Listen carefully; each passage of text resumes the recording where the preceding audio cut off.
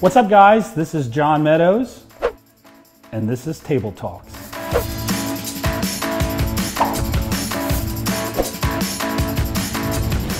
So for today's breakfast menu, we have 2 pieces of sourdough toast. I've already started working on my toast. I have a couple organic eggs. Look at that nice, pretty orange yolk. I have a concoction bowl, which is cream of rice, a little peanut butter, a little sugar-free chocolate syrup, and I have my cup of coffee. So has your diet changed a good bit since when you first started? So when I first started, my goal was to get down as much food as I could for breakfast. That was usually a full cup of oatmeal, 6 whole eggs. It was a lot of food, it was a lot of calories. You know, as the years went on, my breakfast shrank in size. I found that having a really full belly in the morning, I just didn't feel good. So and many times I would just get so sleepy, I would just want to fall back to sleep, which I couldn't do because I worked in the corporate world, if you guys know my background, so I had to go to work. So as the years have went by, my breakfast has actually gotten smaller. I just feel a little better. And even when I was competing frequently, I'd still kept a pretty small breakfast. I would tend to shuttle more of the calories around training. So my meals around training tended to be a little more robust, to give me a little bit more energy and a little bit more recovery. And the meals away from training tended to be not quite as big. So for me, I wanted the fuel around when I was going to train. Now, when I was younger, I did have a pretty fast metabolism, so I could get away with quite a bit of food. So I tried to. I like to have meals that are what feel good for me, and like for breakfast, this is perfect for me. Talking yesterday, like, you know, you worked in corporate America, you know, for years. You don't think you need to be a bodybuilder full time to make it work? So I spent many years working in the corporate world and competing at the national level in bodybuilding, and many of the guys that were competing said you couldn't have a real job and be a successful bodybuilder. And I always just thought that was kind of crazy, because it actually helped me stay on schedule, structure. I would get up, I'd eat breakfast. I knew at 10 o'clock at work, I could make my protein drink. I would eat my lunch, and then at 3 o'clock at work, I was going to have my protein drink. Then I would get home, I'd have a pre-workout meal, I'd go train, I'd get home, and I'd have a post-workout meal. So I did that. I was in that routine for well over a decade, and I liked it. It gave me structure. You know, I think most of the people that say that, honestly, they're just lazy. They're just lazy. A lot of people like to talk about how hard of a worker they are because of what they do in the gym. I don't really think I don't think it's that hard. I think it's fun. When I go to the gym and I'm pushing really hard, which I've done for over 30 years now, I actually enjoy it. I get a lot of satisfaction out of that. I don't particularly consider that hard work. There are a lot of other things that qualify as hard work. You know, having to work 60 hours a week at a job under stressful conditions.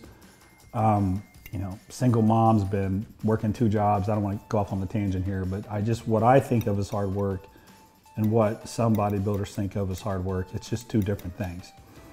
So to me, I would go to work. I would work through the week. On Friday, I might take a half day. I'd go to the airport. I'd fly somewhere. I'd weigh in Friday night for the national show. I'd compete Saturday morning, Saturday night. I'd fly home on Sunday. Monday, I would show up at work. They'd say, how'd the show go? And I'd say, oh, whatever, I got 4th place. And they'd say, okay, back to work. That was it.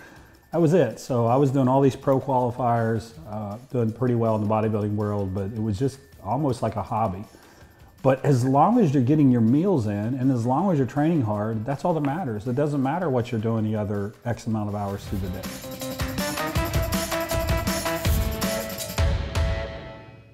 So I have 2 twin boys that are now 10 years old. I've been married for a long time, since 2002. And, you know, for me, I've seen a lot of relationships and families break down in this sport over the years. And it's kind of a sad thing to see.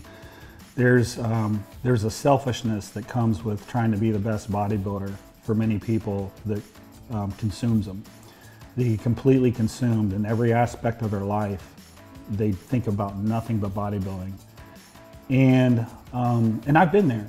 I've been there. In my 20s especially, everything I did was, is this going to help me become a better bodybuilder? And I don't think it was necessarily a bad thing. I think it was just being passionate.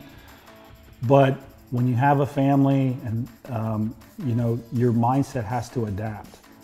You have to understand that you're no longer the center of the universe. If you have kids, your kids are the center of the universe, or at least they should be for you. So for me, I really wanted to make sure that I didn't become one of these people that were so self-consumed, I forgot about the people around me. And I know a lot of you out there have families and you work a lot and it's tough. And it is a balancing act.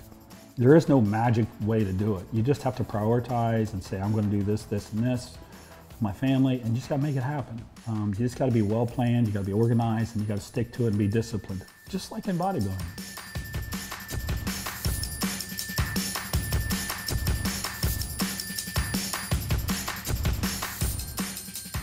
Kind of go into some of those struggles of prep and getting to that conditioning, because that's what you're known for, right?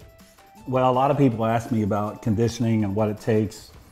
I've been kind of known through the years for being one of the competitors that's in better condition, low body fat, and still maintaining a lot of muscle. And the truth is, it's not very pretty. You really have to suffer, and you could be eating 4,000 calories or 1,500 calories, but when you get down to sub 4% body fat, it's just painful. You'll have, you know, periods where you have a little bit of energy, and then it'll fade, and the smallest of tasks will seem monumental. If you're sitting on the couch and you're watching TV and you have to use the bathroom, the thought of getting up and walking 20 steps to the bathroom seems like a cardio session. Sometimes you get so tired, the thought of even talking, you know, just even having a conversation seems exhausting. And you really don't understand it until you've lived it. But I bet you there are many competitors that are watching this video that are nodding their head right now going, yep, I know exactly what he means. It's a brutal place that you have to take yourself. And I hear people say you should feel great through a prep, through the whole prep. And I do agree with that to a point. You should feel great. Your training should feel awesome. You should feel your training. But there is a point near the end, if you're looking for that next level of conditioning, where it's going to get painful. And at that point, man, it's almost like a battle of wills. It's like, can you just take it? Can you take the mental anguish? Can you take I mean, all you think about is, I need to go to sleep, I'm so tired, and when's my next meal? Like, that's all you think about. It's kind of like Maslow's hierarchy, right? You remember at the bottom of that pyramid, it was food, shelter, clothing, things like that, where you go back to the bottom of Maslow's hierarchy and the only thing you think about is food. Like, that's all you think about. And it turns you into a really primitive person. But it's tough, it's very tough, and not many people can really take themselves to that level. And you know, it's a little different now. We have, you know, all kinds of if it fits your macros diets and flexible dieting, which is something that I practice. But people take that stuff as a way to make diets. They think it makes a diet easy, but again, there's no way to make it easy to get to 3-point-something% body fat. Like, it's not easy. So if you want to get to that conditioning, you just got to be prepared to suffer. All right, I appreciate y'all watching. Thank you very much. I hope you enjoyed the conversation. And last but not least, don't forget to subscribe below.